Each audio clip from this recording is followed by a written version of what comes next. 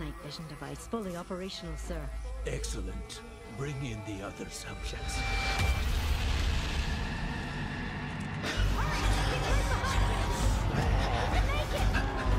Grab my hand!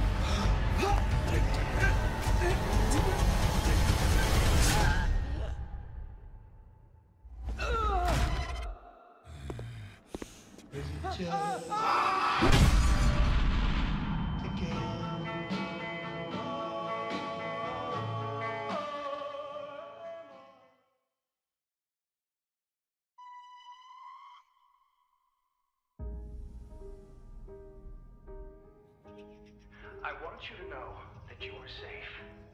I'm your friend. Why did you come here?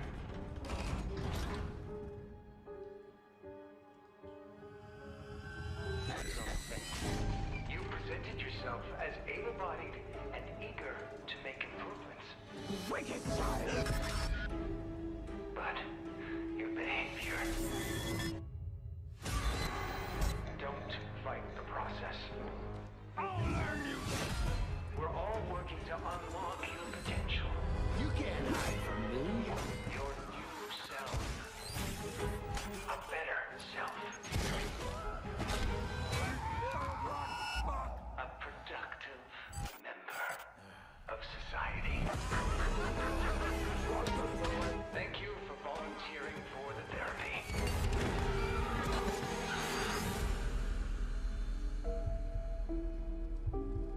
We are all going to get better. Together.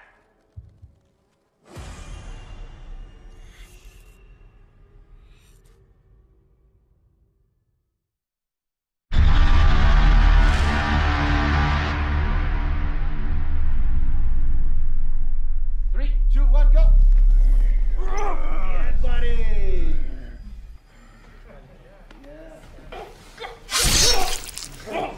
Three, two, one, drop!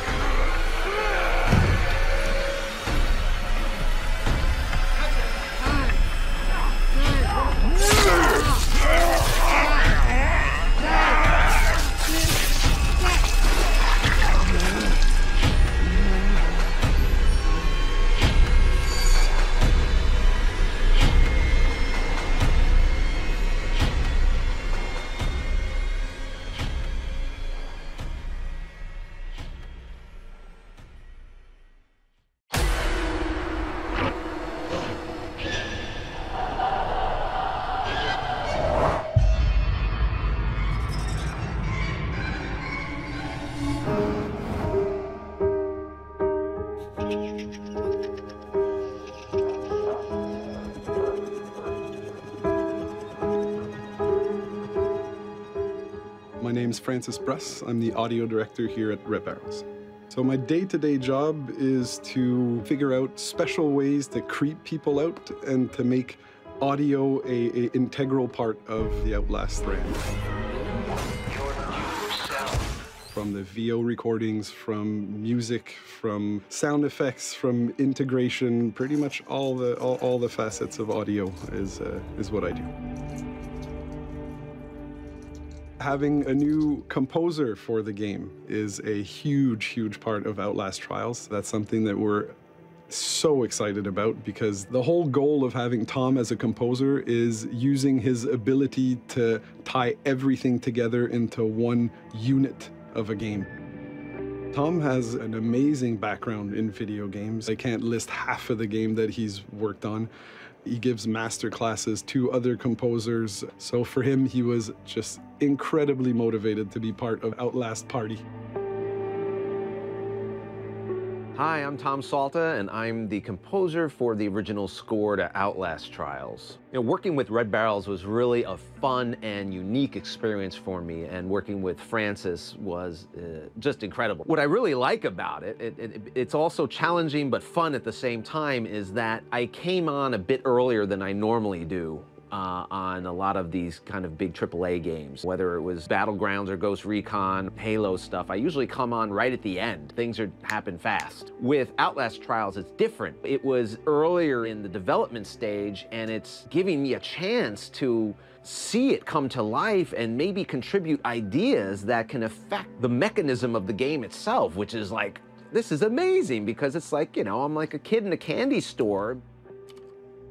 So for the theme of Outlast Trials, we obviously wanted this to be really super special. And me personally, you know, given my love of this game and the music that I'm doing, I wanted it to check off a few things that I really didn't have much precedent for. I wanted something that was just purely scary to listen to. I wanted also something that had some melody to it, something that was memorable but also with a melody, and something that was simple enough that you could just play it on a piano. One of the first things that that came to mind, and I don't know where it came from, was that little phrase, that da ba da ba ba da ba. That was like, wow, okay, that feels right. Finding that simple idea that you immediately know it's Outlast Trials and it immediately scares you. And then seeing that come to life when we developed the theme and then brought in the full orchestra, I mean, that was like, yes, it's alive.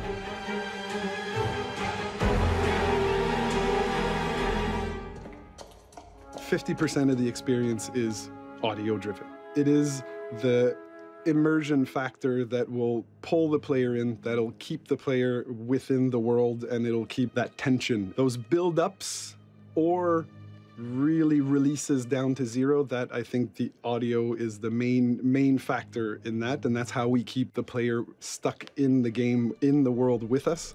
That's going to be the challenge, and I think we're up to it. We're up to it. Another thing that is so much fun with creating the music for Outlast Trials is it just gives me the opportunity to get some props and try to come up with some textures and sounds that really are terrifying, but based on, you know, 50s technology or toys or things like that. I went on eBay and I found this thing.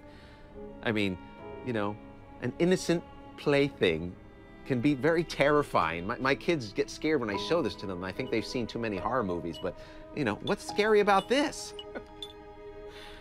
Woo, apparently a lot. Taking those things and using them to create scary sounds, textures, and music. I mean, come on, I'm getting paid for this?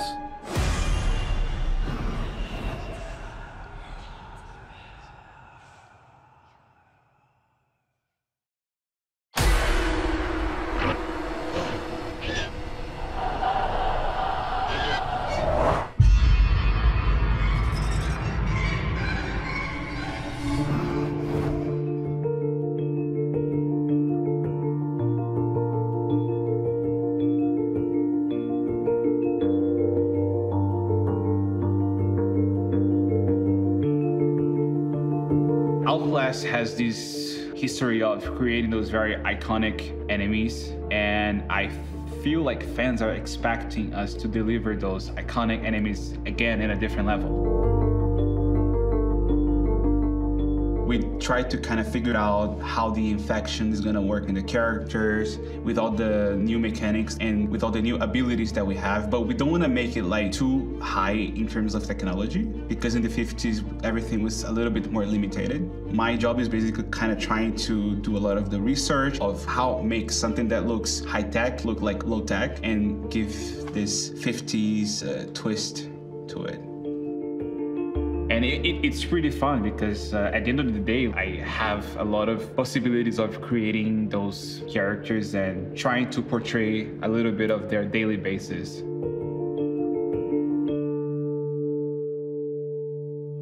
My favorite character, it's Gooseberry.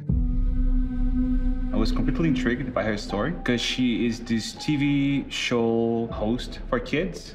But like off camera, she has this whole like dark side, and she's supposed to look like motherly looking. She's supposed to have this like motherly feel for kids, but in reality, when you look at it, it's a completely different story.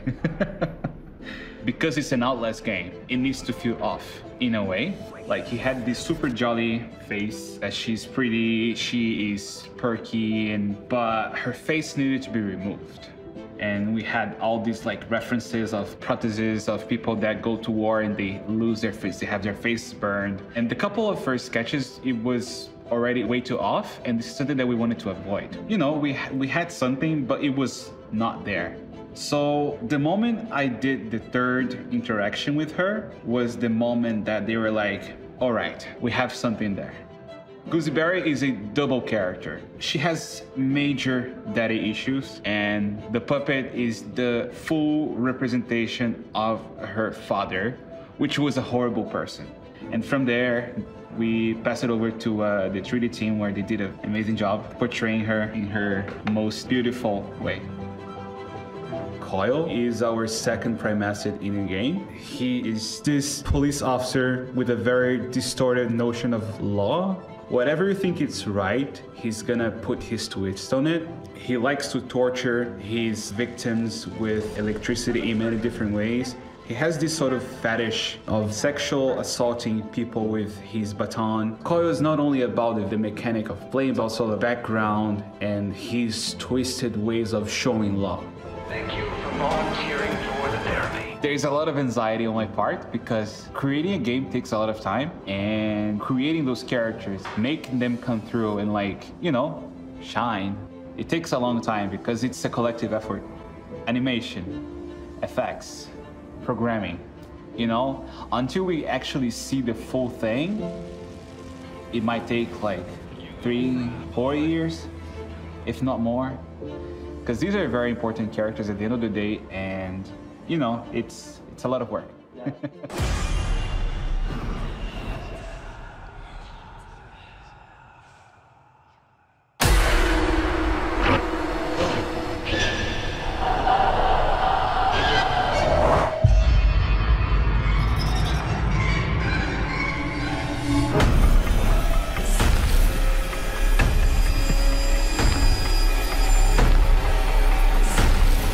My name is JT Petty. I'm the writer of the Outlast video games.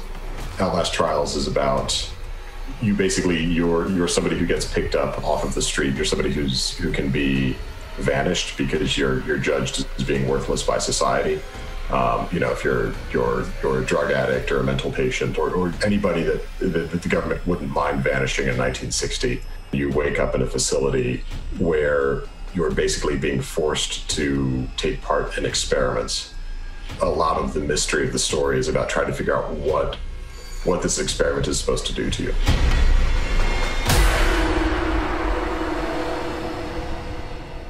I mean, so we wanted to set this one back in 1959 because I think the mystery of the origins of Murkoff have always been something that's just been a really interesting thing to want to explore. I also feel like 1960 is such a prime time politically in terms of secret decisions that really shaped the way the next century is going to go. The Outlast Trials takes place before any of the other Outlast games, and so we'd be able to explore things that happened before Outlast 1 that maybe you are interested about the backstory of, or seeing some characters, maybe learning about their history before any of the events of the other Outlast games. And it draws a lot of inspiration to experiments that were actually done in Montreal on people, on their brains, on their behaviors. It's lore to us, but it's real history to real people. It's been a huge inspiration, and it's a story that hasn't ever really been told in video games, to my knowledge, so we're really excited about it. Hi, my name is Carl Chignara. I'm a psychiatrist. This is the Allen Memorial Institute. It's a great training center, but it's also where Dr. Cameron's experiments occurred, linked with MKUltra. MKUltra was a large secret operation by the CIA that ran from 1953 to 1973. That was in the early days of the CIA. Their basic aim was to find ways to modify behaviors. The director of the hospital, this famous psychiatrist, Dr. Donald Ewan Cameron, was experimenting on patients. He claimed he could remove certain unhealthy patterns in the mind of patients and replace it with healthier patterns. So that intrigued the CIA. They first funded all kind of research that was going on. So things like mind-altering drugs, things like how to implant a device in the brain and remotely control somebody. So there was research going on, but they only went so far. What they did that was much more unethical, they became rather obsessed with LSD, and they did all kinds of weird experiments with it. They hired prostitutes to slip LSD to clients unknowingly, and then they would observe whatever occurred. They even would give LSD to CIA employees without their knowledge, just to observe what it does. So that's really dangerous. I mean, today it absolutely sounds like it's a conspiracy theory, but it actually happened. You can imagine that having things like sleeper agents, controlled assassins, would be kind of the perfect spies. A sleeper agent, in theory, is an agent spy that doesn't know that he's a spy, that he can be activated from a distance. So in my opinion, if the CIA, or if anybody really could crack mind control, they would have the most devastating weapon in human history, more than nuclear weapons. Get back!